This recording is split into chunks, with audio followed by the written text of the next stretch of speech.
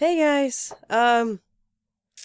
here's a little game of either, or in other case, would you rather, to just see how much of a horror person I am or what I actually do prefer. The reason why I'm taking this type of game right now is because I'm not feeling really well and I'm running a very nasty fever. And I'm pale as a freaking sheet, and I already know that even I have 2 layers of makeup on, it doesn't work. So, unfortunately. And I also wanted to be kind of clear with some things that actually happened throughout this week. So let's just get to it because it's a good game to actually use for and now I'm going to try and find out where you actually start the game. But yeah, okay. Oh, you just had to press on the next one. Duh. Anyway. But yeah, there's been some things happening this week, which has actually resulted in a lot, and I've been sick. Really sick, actually. So, would you rather have holes put through your hands and feet via nails and hammer? Go 40 days in the desert without... Okay, this...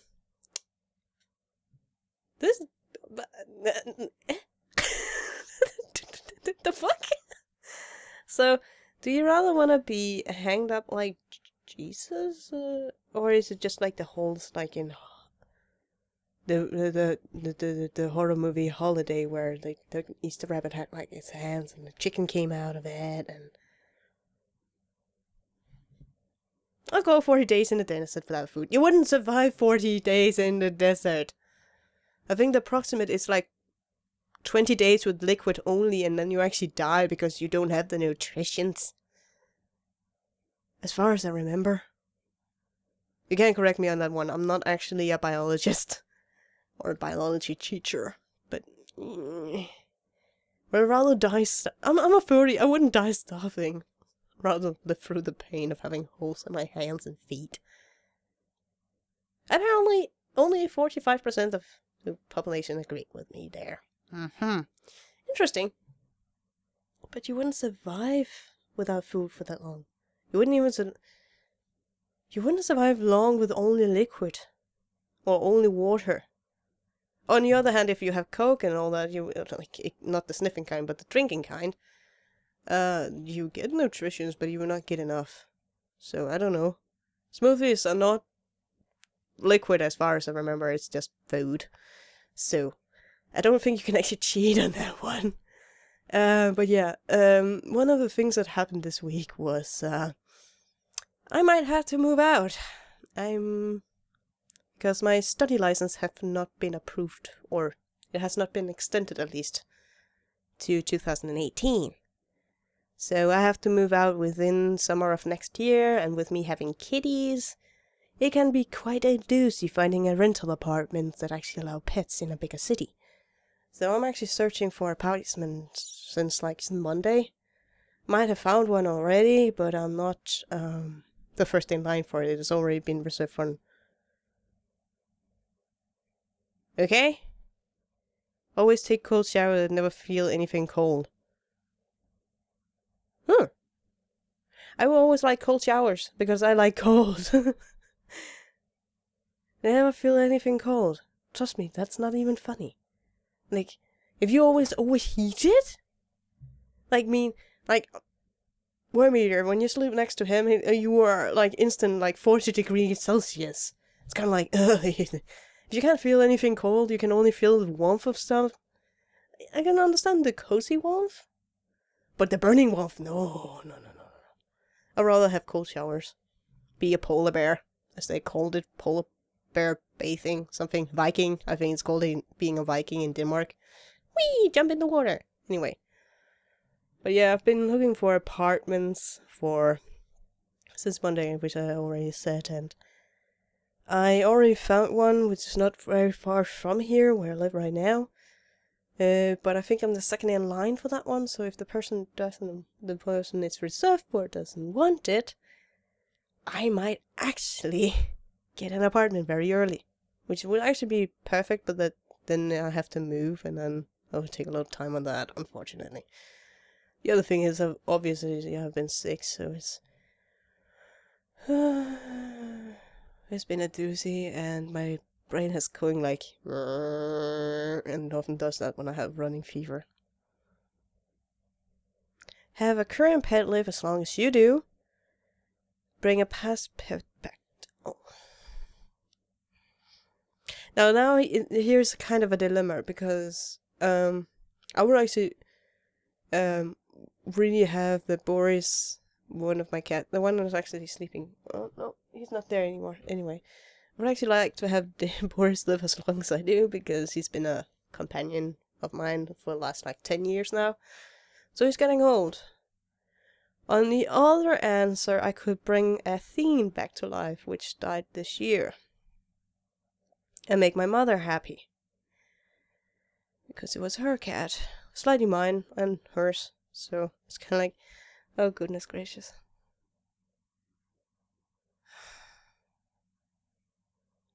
That one is a hard one.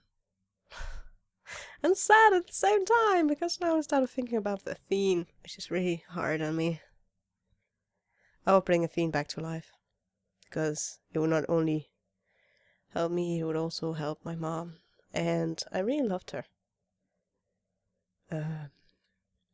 Yeah, I know that probably many would love to have their current pet as long as you could, but when you had a past cat that always were there, or a past pet that was always there for you, like Boris is now though, actually, but one that was always there, but suddenly it was just not. She had a stroke. So I'm a little easier talking about it now. Oh. Would you rather attend one or two, only the one of the two, to go to the would you rather Super Bowl or World Cup final? Well, none of them are really Danish things, so... World Cup is football, right? And here is actually suggested that I'm not a sports person. The sports I actually enjoy is sailing and swimming and shooting ranges with arrows, with bows. So that's actually what the sports I do. Sometimes with light rifles as well, but there's no shooting range near where I am, and there's no purpose for me to know how to use a gun, since I don't really want to shoot anything. I'm just going with the World Cup final because I'm pretty sure that's football, and I don't know if Super Bowl is something we actually do in Denmark. Sorry, Danish people, if you're sporties, and we actually do. Okay, no. Okay, no. Anyway, let's see here. Would you rather pay to see a female comedian? Be paid the same amount... Well... actually, if it's Kathy Griffin or the late Joan Rivers, I would actually have loved to go to see those, but they are still in America, so I can't see them. But I think actually I would want to see a female comedian because they're actually not that bad. They usually just pay on the... When you see a female comedian that don't always play on the female card, actually do male jokes, they don't actually fall well, if you know what I mean. But when they play their stick, or their specific thing, a lot of Danish female comedians actually do not play on the female card, or the male card. They kind of make their own thing, and it's really weird, and really dark-sided. Because we have dark humor in Denmark, I love it. But yeah, I think I would pay to see a female comedian if it was of my choice. And I would actually love to see Kathy Griffin, even though she basically just talks about TV shows. But I think I could be very entertained. I kind of enjoy them on the YouTube ones, so.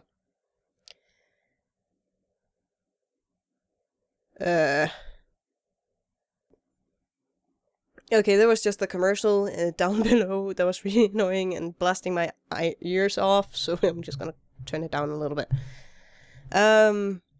And I kind of got thrown off by the quotey quotes. Cletus or Rusty.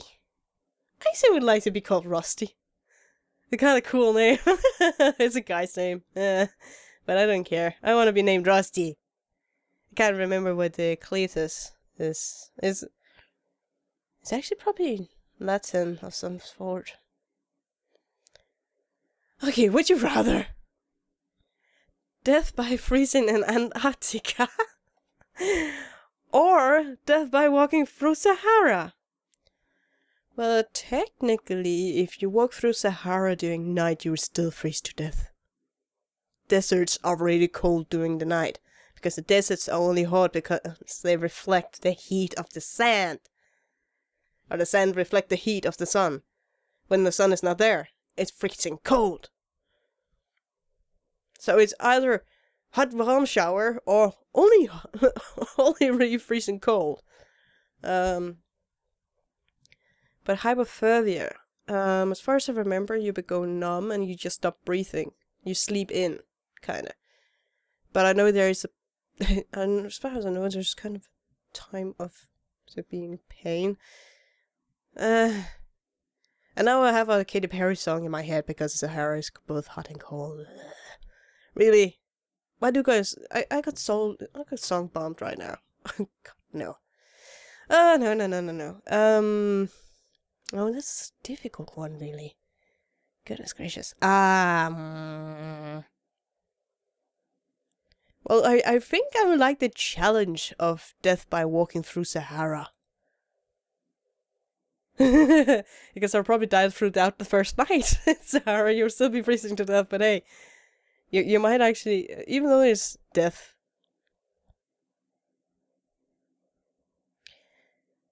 Well... yeah? I think one of my friends put that one in. Just in case I would ever play this game. Because, no, I'm not a dwarf. But I'm close to. No. I'm only 162 meters tall. Maybe 65. So... basically, if I'm born without 1/3 of my legs, I would be a dwarf. Oh, God. Oh, goodness gracious. And people already call me Gimli. So that's kind of like... my friends call me Gimli for some reason. I don't know. Very tall people I befriend, so... I'm like... all my friends are like... me, and then... I'm not on the Danish margin of height at all. So... I think actually it could be funny. There would be struggles... well, there would be struggles with both of the parts, actually. Physical struggles, because if you're born with only 30 legs, but you have the normal size of your torso and rest of you, you would actually have weight issues. Not weight as in big issues, but you might actually have spinal problems and other stuff due to the fact that your legs might not be able to carry you. Whereas being a dwarf, it's kind of equaling almost everything out, so it's kind of equaling it out. I want to be a dwarf. Yeah. Why I'm too serious about this? No. No. Be sick for the rest of my life. I already am, so I'm gonna put that on. Kill 2 puppies. Fuck no. No. I'm too much of an animal friend, and I'm actually sick for the rest of my life due to my lung problems and such, so hey. It doesn't matter. I'm actually physically sick for the rest of my life. Not a deadly illness, but just annoying illness. Anyway, would you rather work for Apple and know all their secrets? Work for Google and know all their secrets? Well, which one is worse? Is it kind of like, you know all the secrets and you can use them? Or know all the secrets and you're not allowed to tell? Like... don't ask, don't tell kind of thing, or... I don't know. I got too occupied by the game to actually talk updates, so this is kind of... that's why I don't make updates when I play games, because I usually get carried away by the game, even though it's just a click and point and click and whatever. I'm not really an Apple freak. I kind of like the design. So if I could actually somehow program a regular computer with the setup and such on a regular computer, like a Windows computer, Linux computer, whatever, if I could program that to work that way, so I can actually get iAuthor on my computer, since I don't have another computer. No. So that could be... They didn't say you couldn't use their secrets to your advantage, so I would take the Apple one. I know that Google have a very big search thing, and you can probably use that. But I'm a technology freak. I don't know much about it or how it works, but I like it. Trust me. I'm a little dimple when it comes to that. Anyway. A manure, a urine. Is this a farm joke? Seriously? Technically, can we ask which kind of manure? Or which kind of urine? Because if it's chicken, or I'll smell of the urine, because chicken shit smells like... I worked at a chicken farm. No! Never again. Like, it was really bad. I don't know, cow manure is... pig manure is not good. No kind of urine is good. It's kind of like, are we going animal feces right now, or are we going human? I'm kind of missing details here. I mean, God. Oh my goodness gracious. Yeah, that's really interesting. Do birds actually pee? I don't think they do. Okay,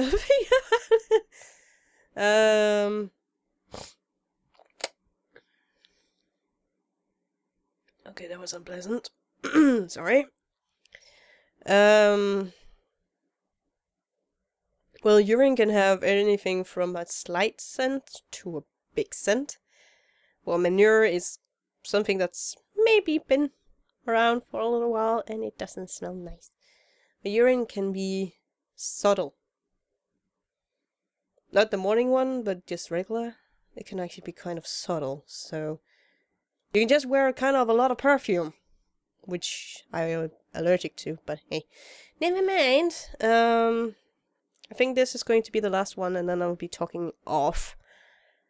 So basically, in short terms, I am currently looking for an apartment, trying to get better, health-wise, and trying to make a work schedule, because actually, I went to my first classes last week, and it was so entertaining. I love my new classmates, I love my teachers, I love the subject.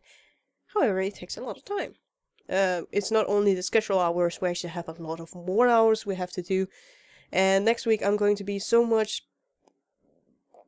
filled to the brim full stuff I have to do to make up for the time I actually didn't manage to do this week because I've been sick. And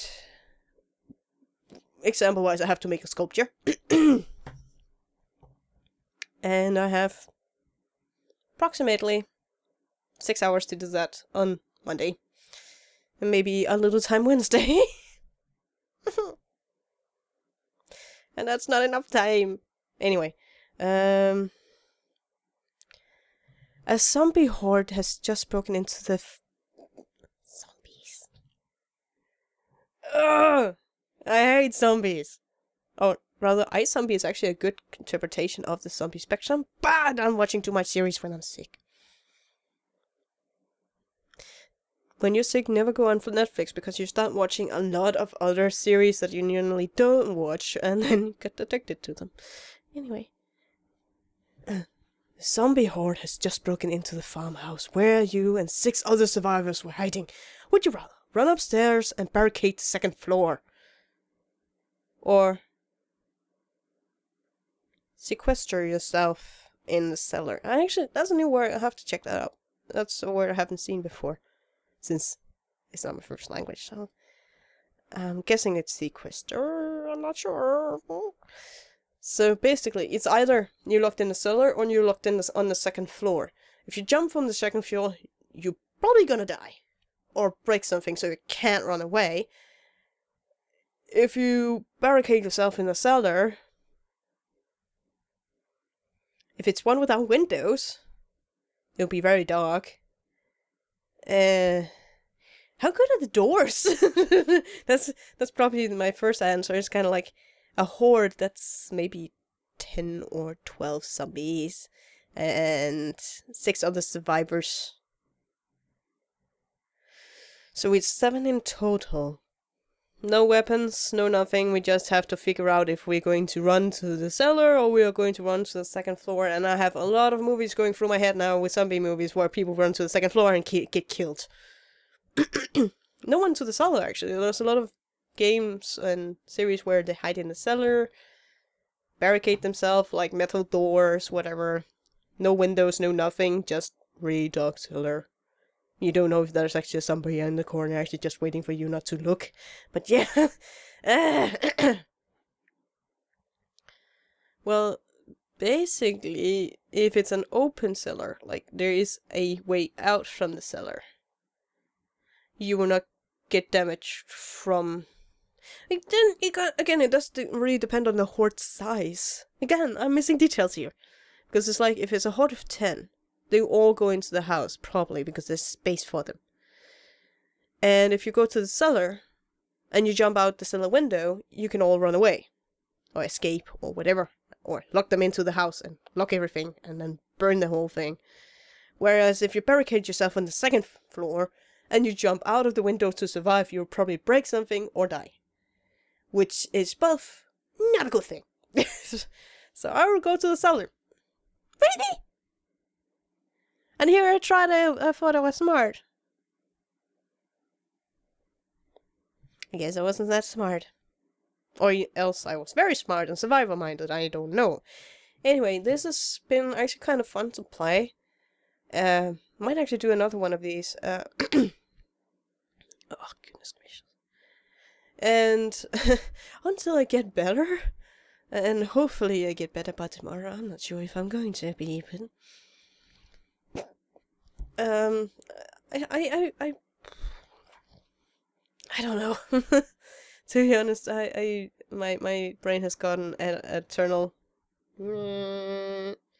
Because it's fever time. It's not hammer time, it's fever time. So, until next video, I hope you guys take care and have a fabulous day, because mine is slightly annoying at the moment. So, yeah. See ya!